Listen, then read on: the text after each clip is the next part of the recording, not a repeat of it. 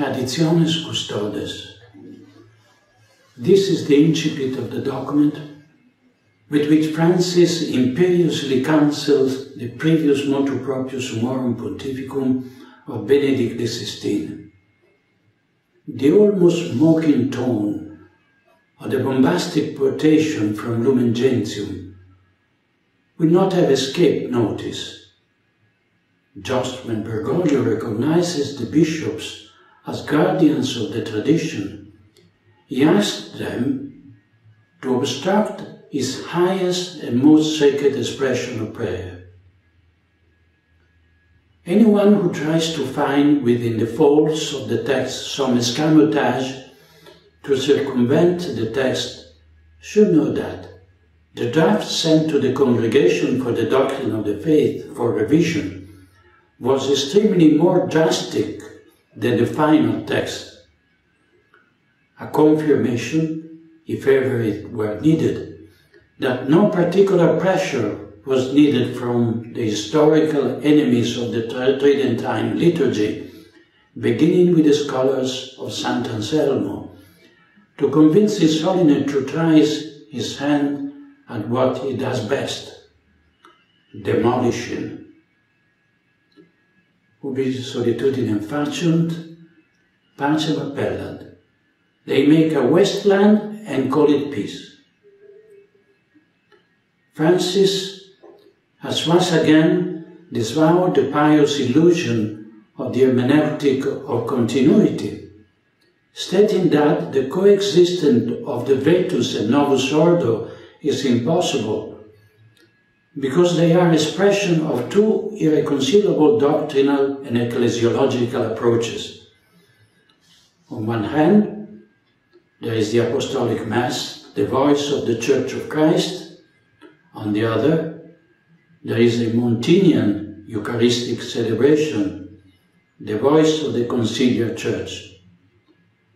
And this is not an accusation, however legitimate, made by those who express reservation about the Reform, Rite, and Vatican II.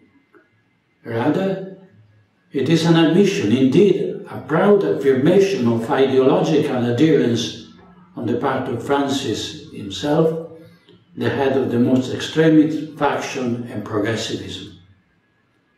His dual role as Pope and liquidator of the Catholic Church allows him, on one hand, to demolish it with decrees and act of government, and on the other hand, to use the prestige of his office entails to establish and spread the new religion over the rubble of the old one.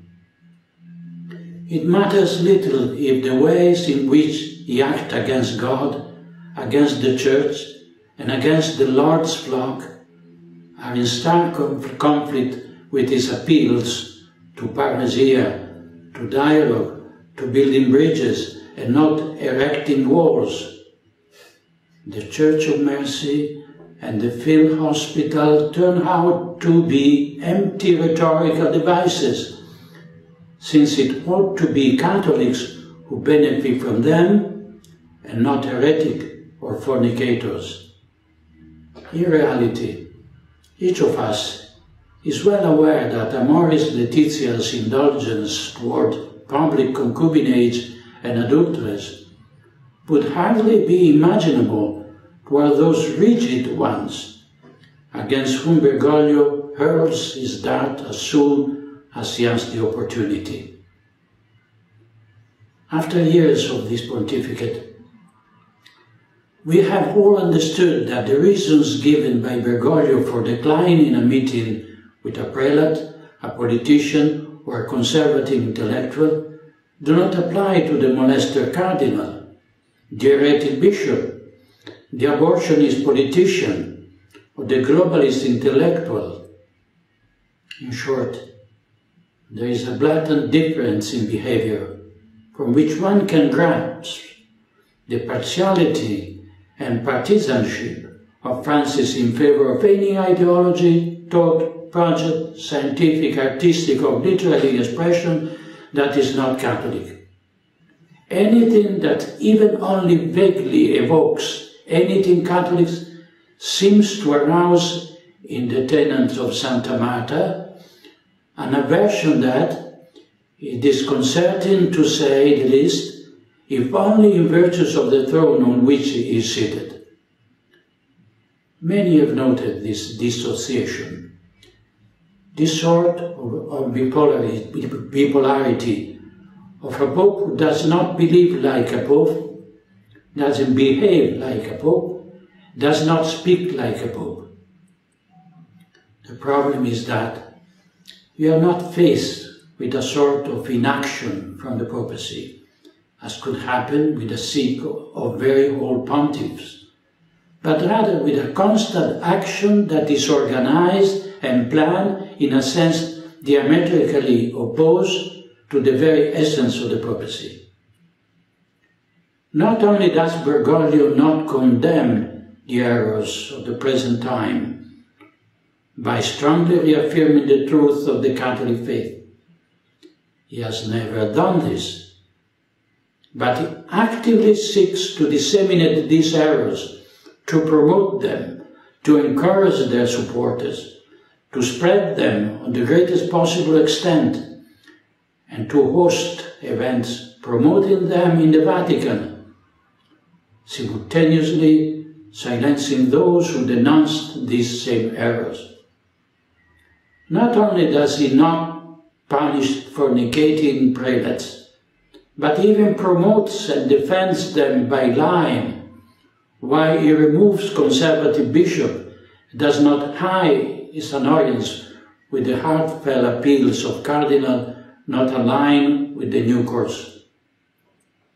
Not only does he not condemn abortionist politicians who proclaim themselves Catholics, but he intervenes to prevent the Episcopal Conference from pronouncing on this matter, contradicting that synodal path, which conversely allows him to use a minority of ultra-progressives to impose his will on the majority of the Synod Fathers. The one constant of this attitude, noted in his most brazen and arrogant form in Traditionis Custodes, is duplicity and lies. A duplicity that is a facade, of course, daily disavowed by positions that are anything but prudent in favor of a very specific group, which for the sake of brevity we can identify with the ideological left, indeed with this most recent evolution in a globalistic, ecologist, transhuman and LGBTQ key. We have come to a point that even simple people with little knowledge of doctrinal issues understand that we have a non-Catholic Pope, at least in strict sense of the term. This poses some problems of a canonical nature that are not inconsiderable, which it is not up to us to solve, but which sooner or later we have to be addressed. Another significant element of this pontificate, taken to its extreme consequences with Traditionis Custodes, is Bergoglio's ideological extremism. An extremism that is deploring words when it concerns others, but which shows itself in its most violent and ruthless expression when it is he himself who puts it into practice against clergy and laity connected to the ancient rite and faithful to the sacred tradition. Towards the Society of St. Pius X, he shows himself willing to make concession and to establish a relationship as good neighbors, but towards the poor priest and faithful who have to endure 1,000 humiliations and blackmail in order to beg for a Mass in Latin, he shows no understanding, no humanity. this behavior is not accidental. Archbishop Lefebvre's movement enjoys in its own autonomy and economic independence, and for this reason he has no reason to fear retaliation or commissioners from the Holy See.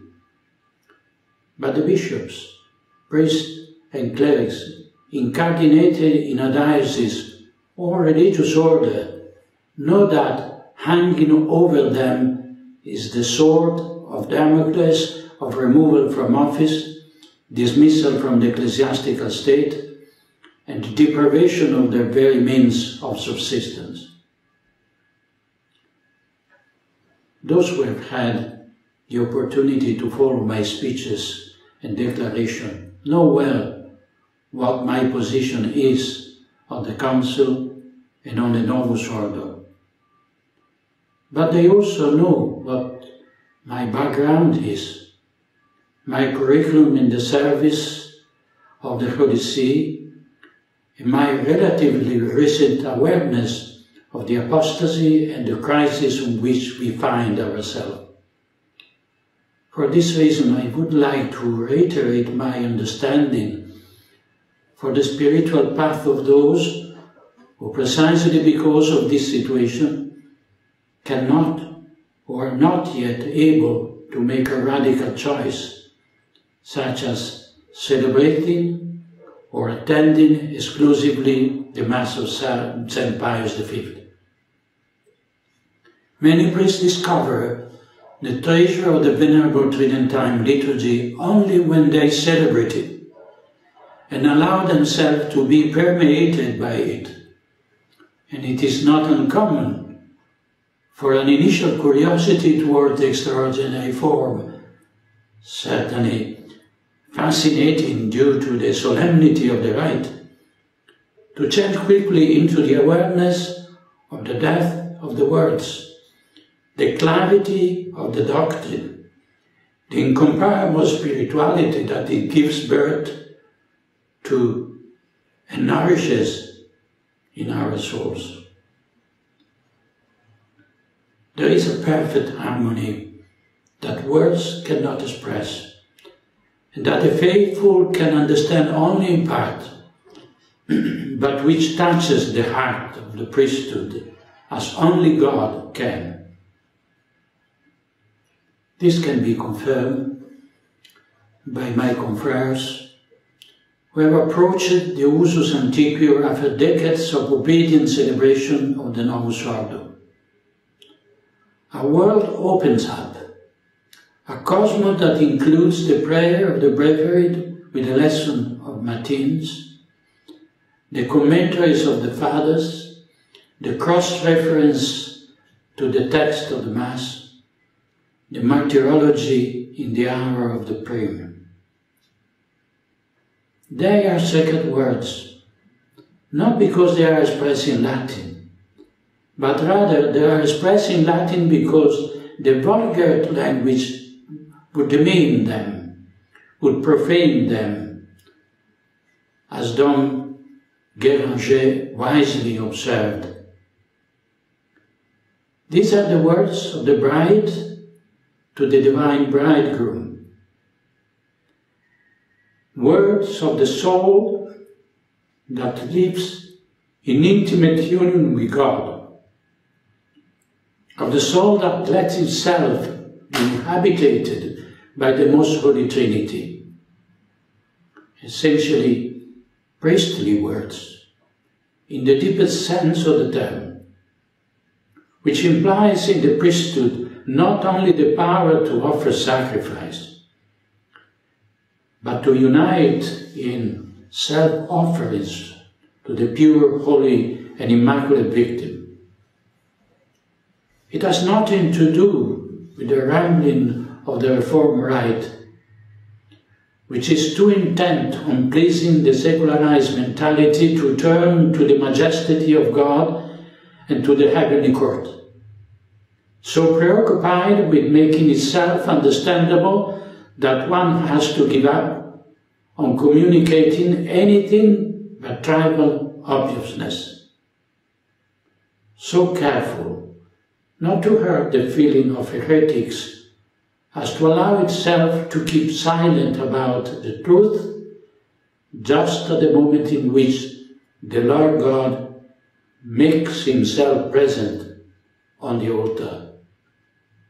So fearful of asking the faithful for a slighted commitment as to rivalize the sacred song any artistic expression linked to the worship. The simple fact that the Lutheran pastors, modernists and well-known Freemasons collaborated in drafting of that rite should make us understand, if not the bad faith or the willful misconduct, at least the horizontal mentality, devoid of any supernatural impetus, which motivated the author of the so-called liturgical reform, who, as far as we know, certainly does not shine with the sanctity with which the sacred author of the text of the ancient Missale Romanum and of the entire liturgical corpus shine. How many of you priests, and certainly also many lay people, in reciting the wonderful verses of the Pentecostal sequence, were moved to tears, understanding that your initial predilection for the traditional liturgy had nothing to do with a sterile aesthetic satisfaction, but had evolved into a real spiritual necessity, as indispensable as breathing. How can we explain to those who today would like to deprive you of this priceless good, that blessed rite has made you discover the true nature of your priesthood, and that from it, and only from it, you are able to draw strength and nourishment to face the commitments of your ministry?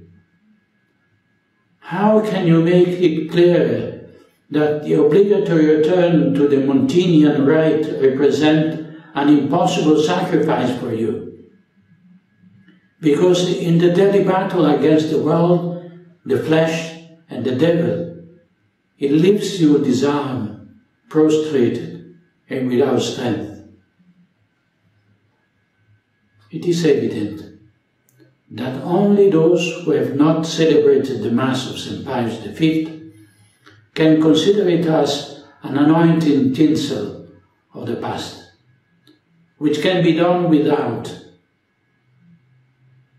Even many young priests, accustomed to the Novus Ordo since their adolescence, have understood that the two forms of the rite have nothing in common, and that one is so superior to the other as to reveal all its limits and criticisms, to the point of making it almost painful to celebrate.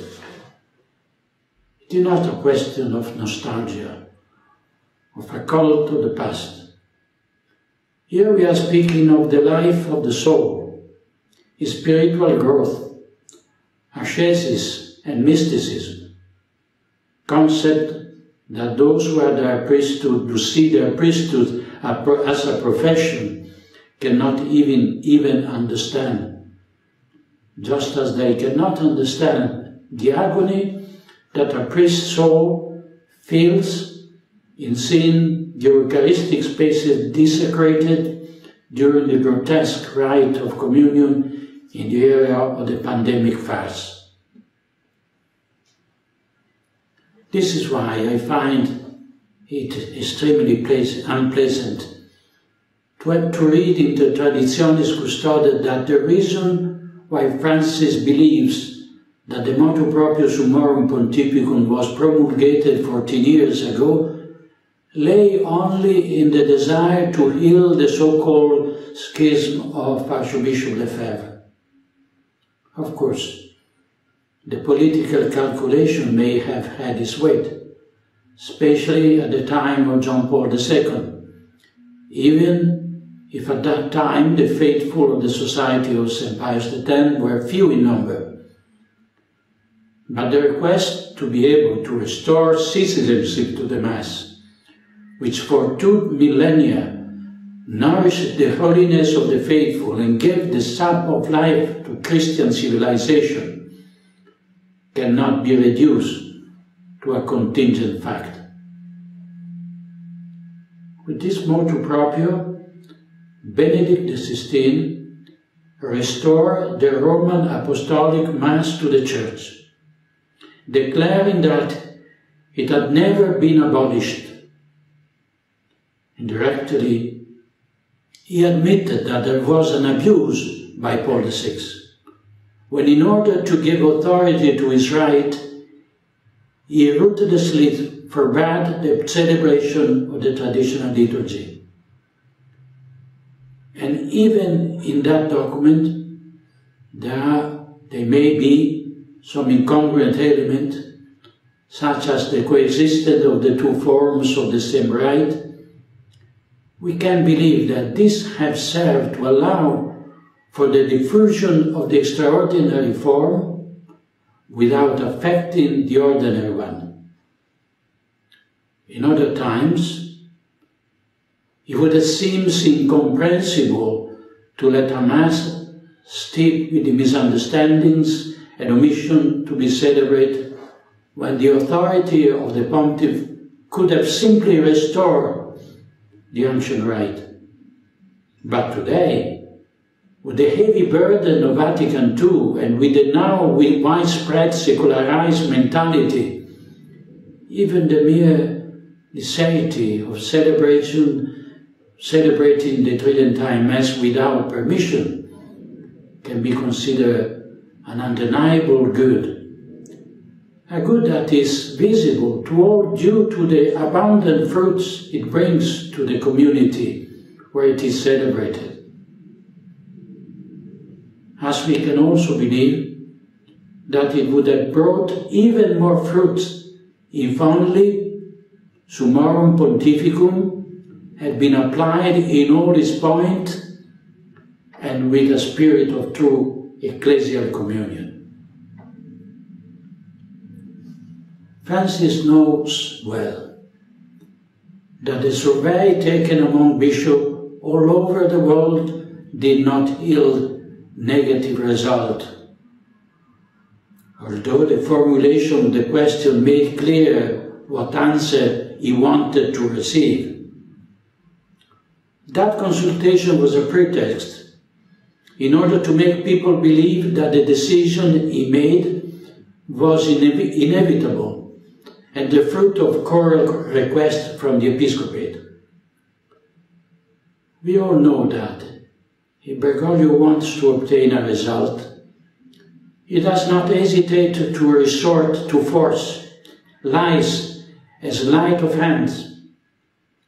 The event of the last synods have demonstrated this beyond all reasonable doubt, with the post-synodal exhortation draft even before the vote of the Instrumentum Laboris. Also in this case, therefore, the pre-established purpose was the abolition of the Tridentine Mass, and the prophecies, that is, the apparent excuse, had to be the supposed instrumental use of the Roman Missal of 1962, often characterized by a rejection not only of the liturgical reform, but of the Vatican Council II itself. In all honesty, one can perchance accuse the Society of St. Pius X of this instrumental use, which has every right to affirm what each of us knows well, that the Mass of St. Pius V is incompatible with the post-conciliar ecclesiology and doctrine. But the Society is not affected by the motu proprio, and has always celebrated using the 1962 Missal, precisely by virtue of that inalienable right which Benedict XVI recognized which was not created ex nihilo in 2007. The diocesan priest who celebrates Mass in the church assigned to him by the bishop, and who every week must undergo the third degree through the accusation of zealous progressive Catholic only because he has dared to recite the Confiteor prior to administering communion to the faithful, knows very well that he cannot speak ill of the Novus Ordo or Vatican II, because at the first synod he would already be summoned to the Curia and sent to a parish church lost in the mountains. That silence, always painful and almost always perceived by everyone as more eloquent than many words, is the price that he has to pay in order to have the possibility of celebrating the Holy Mass of all time, in order not to deprive the faithful of the graces that it pours down upon the Church and the world. And what is even more absurd is that while he hear it said with impunity that the Tridentine Mass ought to be abolished because of its incompatibility with the ecclesiology of the Vatican II, as soon as we say the same thing, that is, that the Montinian Mass is incompatible with the Catholic ecclesiology, we are immediately made the object of condemnation, and our affirmation is used as evidence against us before the revolutionary tribunal of Santa Marta. I wonder what sort of spiritual disease could have struck the shepherds in the last few decades, in order to lead them to become not loving father but ruthless censors of their priests, official constantly watching and ready to revoke all right in virtues of the blackmail that they do not even try to conceal. This climate of suspicion does not in the least contribute to the serenity of many good priests, when the good they do is always placed under the lens of functionaries who consider the faithful link to the tradition as a danger, as anointing present to be tolerated so long as it does stand out too much. But how can we even conceive of a church in which the good is systematically hindered, and whoever does it is viewed with suspicion and kept under control? I therefore understand the scandal of many Catholics faithful, and not a few priests in the face of this shepherd who, instead of smelling his sheep, hungrily beats them with a stick. The misunderstanding of being able to enjoy a right as if it were a gracious concession may also be found in the public affairs, where the state permits itself to authorize travel, school lessons, the opening of activities, and the performance of work, as long as one undergoes inoculation with the experimental genetic serum.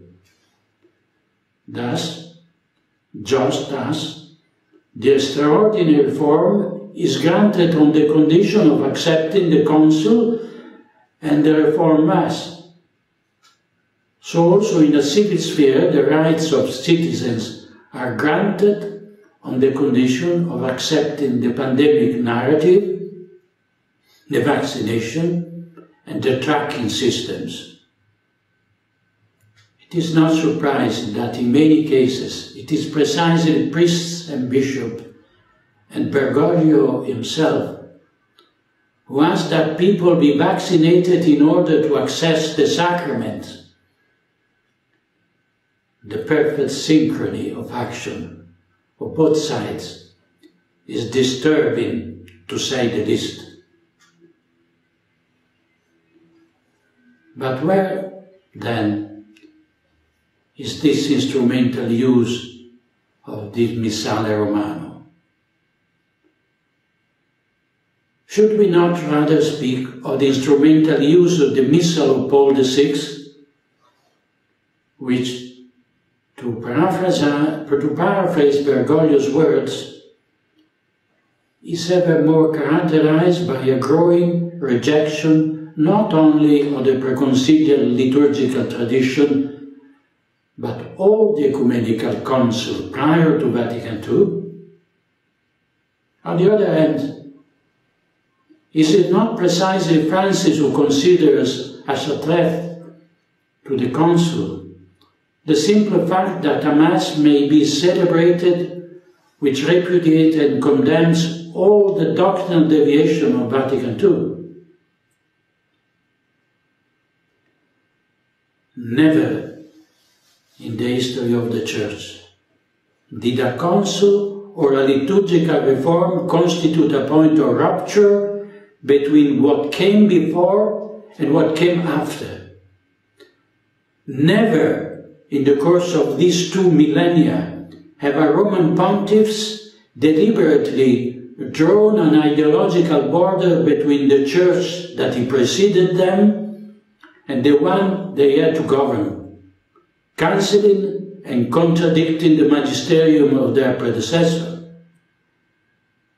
The before and after, instead, became an obsession both of those who prudently insinuated doctrinal errors behind equivocal expression, as well as of those who, with boldness of those who believe that they have won, propagated Vatican II as the 1789 of the Church, as prophetic and revolutionary event.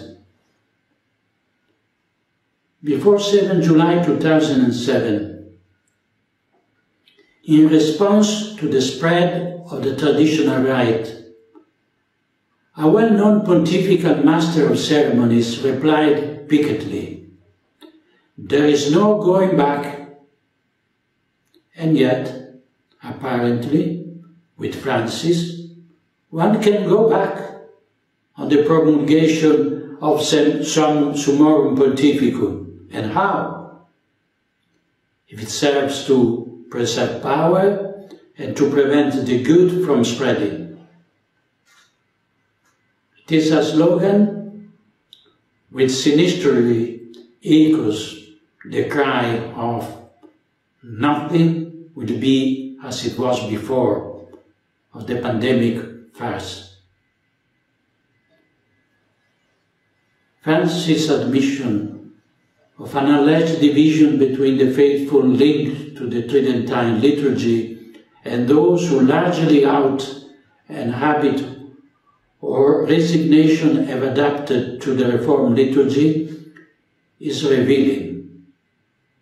It does not seek to heal this division by recognizing full rights to a rite that is objectively better with respect to Montinian rite, but precisely in order to prevent the ontological superiority of the Mass of St. Pius V from becoming evident, and to prevent the criticism of the Reform rite and the doctrine it expresses from emerging, he prohibits it. He labels it as divisive. He confines it to Indian reservation, trying to limit its diffusion as much as possible, so that he will disappear completely in the name of the council culture of which the conciliar revolution was the unfortunate forerunner. Not being able to tolerate that the Novus Ordo and the Vatican II emerged inexorably defeated by their confrontation with the Vetus Ordo and the perennial Catholic magisterium, the only solution that can be adopted is to cancel every trace of tradition relegating it to the nostalgic refuge of some irreducible octogenarian or a clique of eccentrics, or presenting it as a pretext as the ideological manifesto of a minority of fundamentalists. Or one, on the other hand, constructing a media version consistent with the system to be repeated ad nauseam in order to indoctrinate the masses, is the recurring element not only in the ecclesiastical sphere, but also in the political and civil sphere, so that it appears with disconcerting evidence that the deep church and the deep state are nothing other than two parallel tracks which run in the same direction and have as their final destination the new world order, with its religion and its prophet. The division is there, obviously, but it does not come from good Catholics and clergy who remain faithful to the doctrine of all time, but rather from those who have replaced orthodoxy with heresy, and the holy sacrifice with a fraternal agape. That division is not new today, but dates back to the 60s, when the spirit of the council openness to the world and interreligious dialogue turned 2,000 years of Catholicity into a straw and revolutioned the entire ecclesial body, persecuting and ostracizing the refractory. Yet, that division, accomplished by bringing doctrine and liturgical confusion into the heart of the Church, it does not seem so deplorable then, while today, in full apostasy, they are paradoxically considered divisive, was not for explicit condemnation of Vatican II and Novus Ordo, but simply the tolerance of the Mass in the extraordinary form, in the name of the much vaunted polyedric pluralism. Significantly, even in the civilized world, the protection of minority is valid only when they serve to demolish traditional society, while such protection is ignored when it would guarantee the legitimate rights of honest citizens. It has become clear that under the pretext of the protection of minorities, the only intention was to weaken the majority of the good, while now that the majority is made up by those who are corrupt, the minority of the good can be crushed without mercy. Recent history does not lack illuminated precedent in this regard. In my opinion, it is not so much this or that point of the motu proprio that is disconcerting, but rather its overall tyrannical nature, accompanied by a substantial falsity of arguments put forward to justify the decision imposed. Scandal is also given by the abuse of power, by an authority that has its own raison d'être, not in impeding or limiting the graces that are bestowed on its adherent through the Church, but rather in promoting those graces. Not in taking away glory from divine majesty with a right that winks to the Protestants, but rather in rendering that glory perfectly. Not in sowing doctrinal or moral error, but rather in condemning and eradicating them. Here too, the parallel with what takes place in the civil world is all too evident.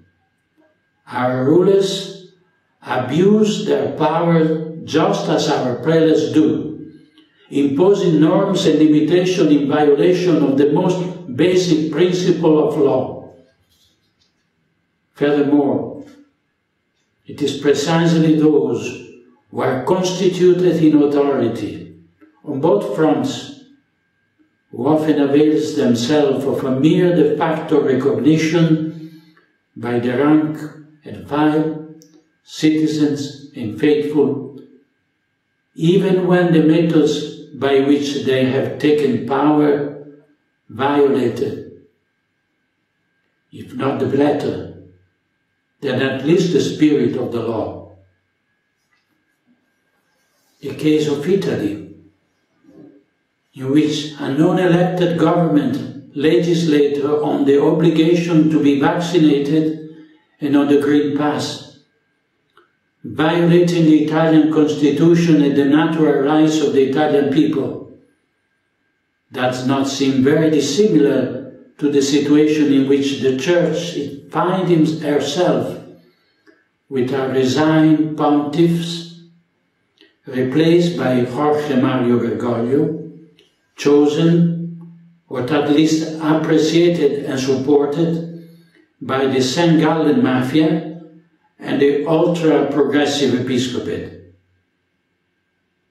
It remains obvious that there is a profound crisis of authority, both civil and religious, in which those who exercise power do so contrary to those whom they are supposed to protect, and above all contrary to the purpose for which that authority has been established. I think that it has been understood that both civil society and the Church suffers from the same cancer that struck the former with the French Revolution and the latter with the Second Vatican Council. In both cases, Masonic thought is at the foundation of the systematic demolition of the institution and its replacement with a simulacrum that maintains its external appearances, hierarchical structure, and coercive force, but with purposes diametrically opposed to those he ought to have.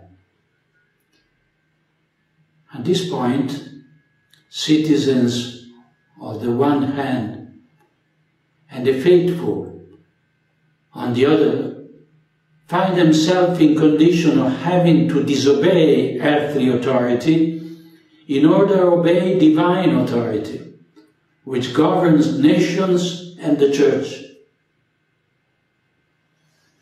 Obviously, the reactionaries, that is, those who do not accept the perversion of authority and want to remain faithful to the Church of Christ and to their homeland, constitute an element of dissent that cannot be tolerated in any way, and therefore they must be discredited, delegitimized, threatened, and deprived of their rights in the name of a public good that is no longer the bonum commune, but is contrary.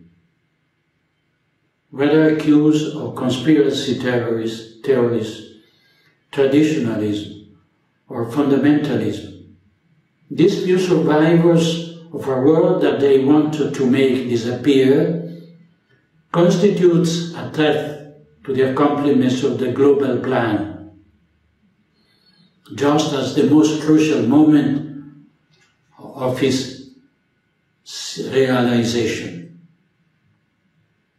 This is why power is reacting in such an open, brazen, and violent way. The evidence of the fraud risks being understood by a greater number of people, or bringing them together in an organized resistance of breaking down the wall of silence and ferocious censorship imposed by the mainstream media. We can therefore understand the violence of the reaction of authority and prepare ourselves for a strong and determined opposition, continuing to avail ourselves to those rights that have been abusively and illicitly denied us. Of course, we may find ourselves having to exercise those rights in an incomplete way, when you are denied the opportunity to travel, if we do not have our green pass, or if the bishop prohibits us from celebrating the Mass on full time in a church in his diocese. But our resistance to abuses of authority will still be able to count on the graces that the Lord will not cease to grant us. In particular, the virtue of fortitude that is so indispensable in times of tyranny. If on the one hand we can see how the persecution of dissenters is well organized and planned, on the other hand, we cannot fail to recognize the fragmentation of the opposition. Bergoglio knows well that every movement of dissent must be silenced, above all by creating internal division and isolating priests and the faithful. A fruitful and fraternal collaboration between diocesan clergy, religious, and the Ecclesia Dei Institute is something it must avert, because it would permit the diffusion of the knowledge of the ancient rite,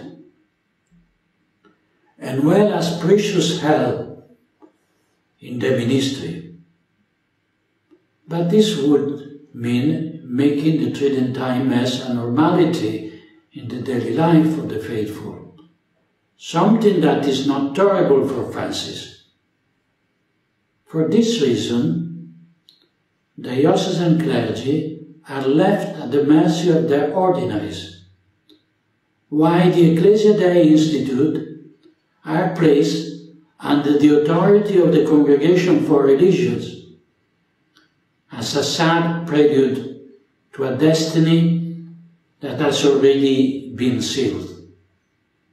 Let us not forget the fate that befell the flourishing religious orders, gifted of being blessed with numerous vocations, born and nurtured precisely thanks to the hated traditional liturgy and the faithful observance of the rule.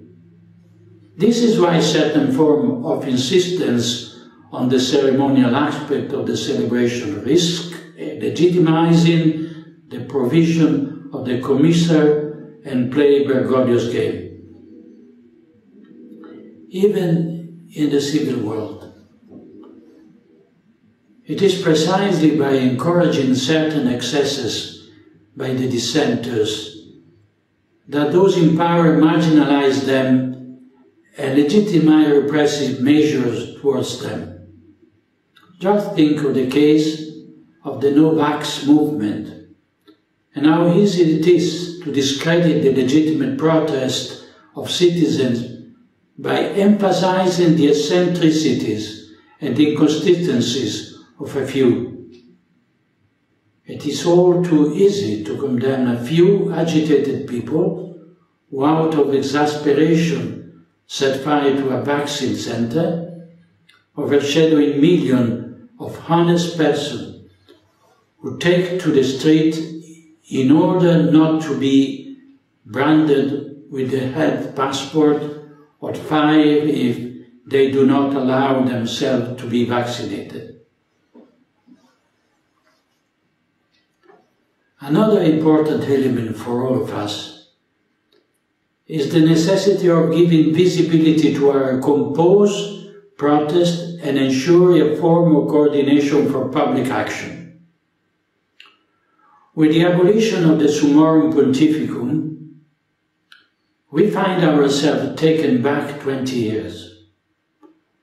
This unhappy decision by Bergoglio to cancel the motu proprio of Pope Benedict is doomed to inexorable failure, because it touched the very soul of the Church, of which the Lord himself is pontiff and high priest.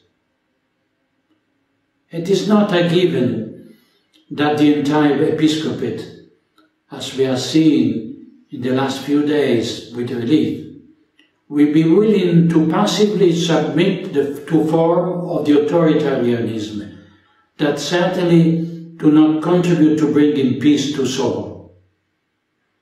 The Code of Canon Law guarantees the bishops the possibility of dispensing their faithful from particular or universal law under certain conditions. Secondly, the people of God have well understood the subversive nature of Traditionis Custodes and are instinctively led to want to get to know something that arouses such disapproval among progressives. Let us not be surprised, therefore, if we soon begin to see the faithful coming for ordinary parish life, and even those far from the Church finding their way to the churches where the traditional Mass is celebrated.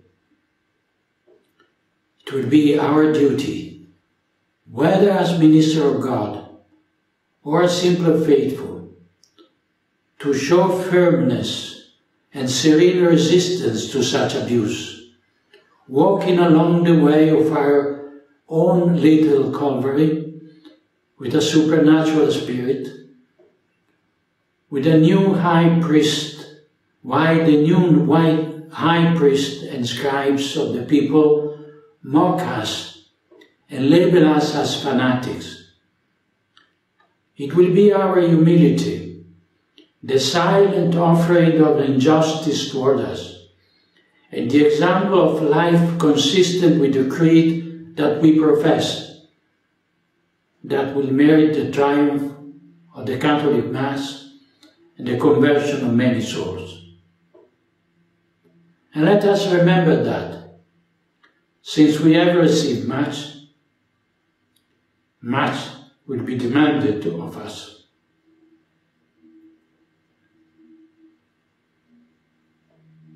What father among you, if his son asks him for bread, will give him a stone? Or if he asks for a fish, will give him a serpent instead? Now we can understand better the meaning of these words.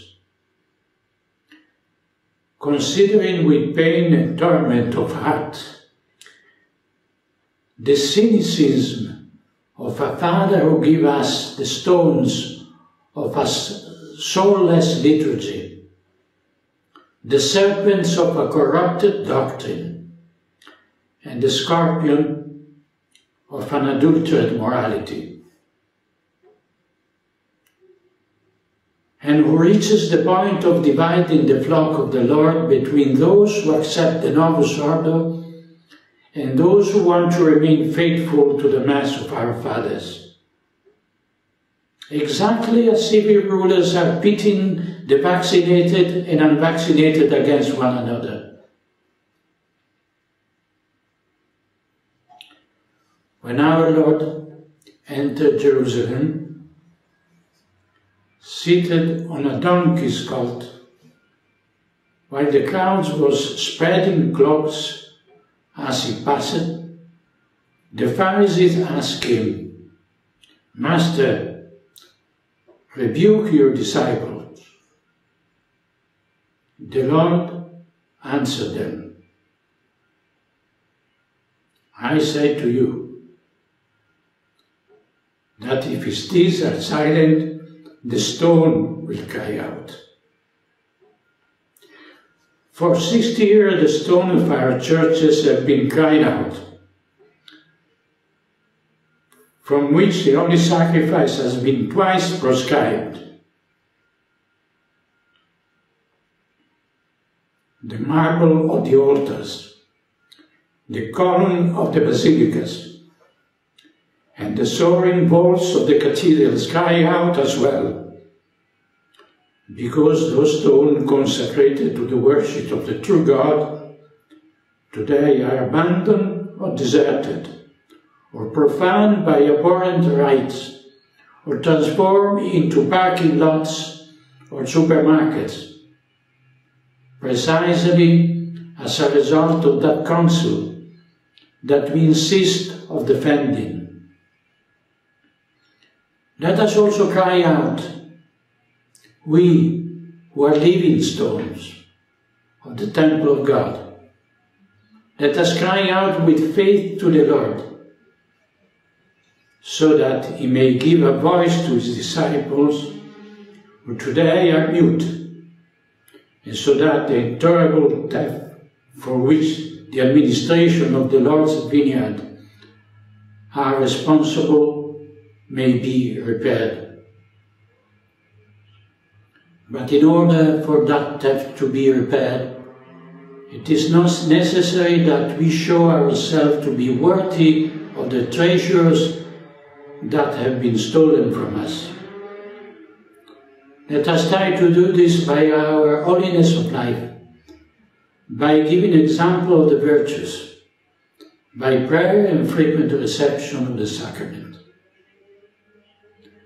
And let us not forget that there are hundreds of good priests who still know the meaning of the sacred unction by which they have been ordained ministers of Christ and dispenser of the mystery of God. Lord deigns to descend on our altars, even when they are erected in cellars or attics.